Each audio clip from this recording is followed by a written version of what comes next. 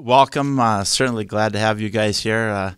It's going to be one of many events. I mean, I had to look around and follow you guys into this room. So we're just kind of learning the building right now. It's coming together. Not finished yet, especially down by the locker room area, but up top, the press room and the seats and everything. One of the best views of any rink in the country.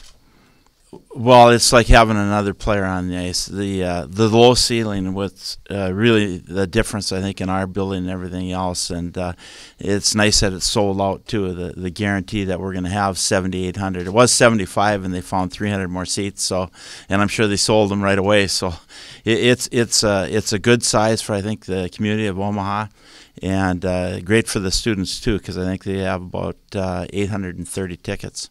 I've been back and forth and coming over through the construction, but the players kind of refused to come over as a team. They wanted to come into the building and skate right away. They didn't want to look around just because, you know, Ralston's been a good place for us. CenturyLink Center was a good place for us, but it wasn't our home. I look at our top three lines. There's not another team in the country that can skate with us in the top three lines. Now, that doesn't mean we're going to have that kind of instant success, but I think we'll possess the puck a lot. We practice that way. Like Tom had an article today about its nonstop motion. These players talk to each other. They communicate well. They like each other. Now, I think that was the secret last year, along with not any trouble off the ice.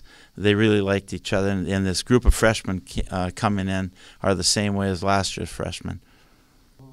I felt it since last year when we got into the Frozen Four. I really thought that this program had arrived. And I thought we were good in other years, other times, but as soon as we qualified for the Frozen Four, I could really see a giant step. And with a young team, you know, only 3 seniors last year, followed by 3 seniors this year.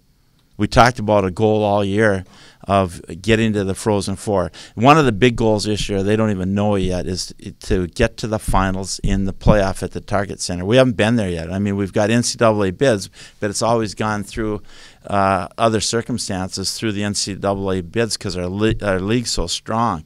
We want to do it this year, get good position in the playoffs, home ice, 4th place would be fine, and then get number 5, win that, and get down to the Target Center. I remember playing with the Lancers. There was talk all around UNO about this new arena is actually a real thing.